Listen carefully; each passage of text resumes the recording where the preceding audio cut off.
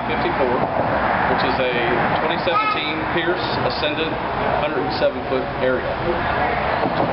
Inside the cab here, we've got state-of-the-art technology and safety,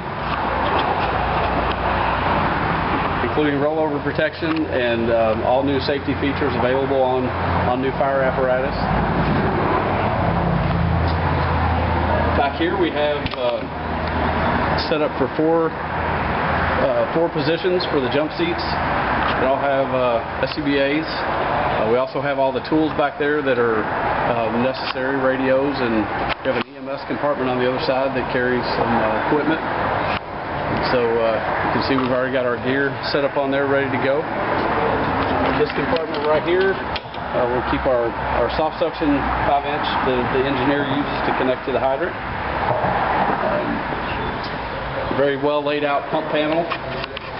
The pump is a 2,000 gallon per minute pump, water's pump. Back here we've got all of our compartment doors are roll-up doors.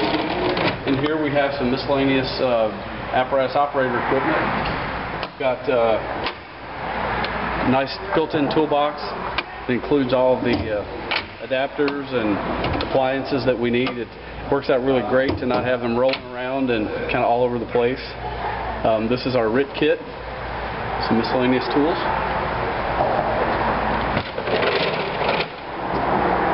This is an area where we keep some of our ropes, and we've got some space to put some more tools as we need here.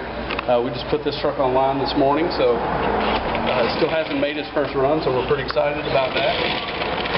This compartment contains our first rescue tools, which are all battery powered. It's a really great technology. Comes in very handy to not have to use the hoses and the hydraulic pumps and so forth. And it looks like you have a full set of cutters and spreaders here, but you also have a combi tool right there. We have a combi tool. We've got some set of RAM there.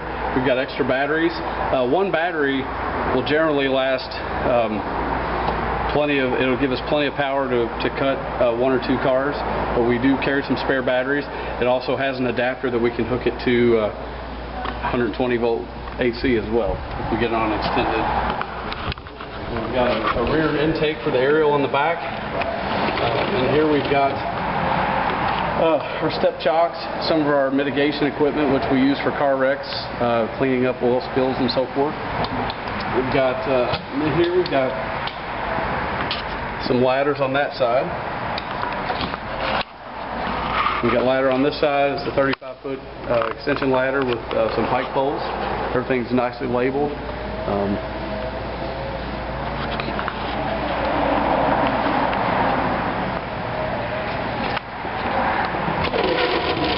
this compartment we've got our foam pack. We carry our coolers so our guys can make sure they stay hydrated. We've got a vent fan. This is a cordless leaf blower, actually. We use it a lot of times on car wrecks for glass and so forth that's in the road. Works out very well. It's a lot faster. We can get the highways open back up faster. This is kind of a neat compartment the way it's laid out. We've got a tool bag here with some things in it. This swing out tool board is very, very handy. You see we can keep a lot of extra equipment in there that you wouldn't normally be able to do if you just kind of stacked it in there. So we've still even got more room to put things there. Got all the irons, everything we need, axe and so forth. In this compartment, we have all of our power tools. So we've got a K12 type saw, we've got a bent saw, regular chainsaw, we've got a full complement of hand tools, sawzall, things like that. We've got a battery-powered floodlight that's very bright. We use that on a scene. We've got some other scene lights there. And all this, we've got a grinder, sawzall, as I said, kind of a full complement of tools there for whatever we may need. Of course, it's got some hand lights. We were able to get a couple of fire extinguishers in there. And this is the other side of the jump seat that we talked about.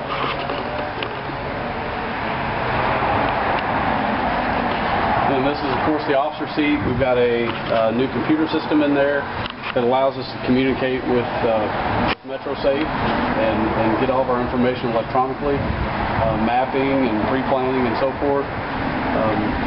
All the technology is up here, and of course this is where the officer rides, and on the way to the fire. The neat thing about this Enforcer chassis is that it's a full one-piece windshield, so you don't have the post that you would have normally there, and that's something that you don't really realize until you're up in the truck and you're looking out. You have a completely unobstructed view of the roadway, and so got two pre-connect bumper line or hose lines on the bumper. Of course, every fire truck has to have a cue. We've also got a backup electric siren as well. And I guess the other thing that I would say about this truck and the layout is that the way we've changed our color scheme a little bit. McMahan's always had white trucks. As you can see, some of our other trucks are completely white. We wanted to make it a little bit different, and we wanted to have a little bit of a difference, but yet maintain that traditional element. So you'll see mostly white. We did make the top of the cab red.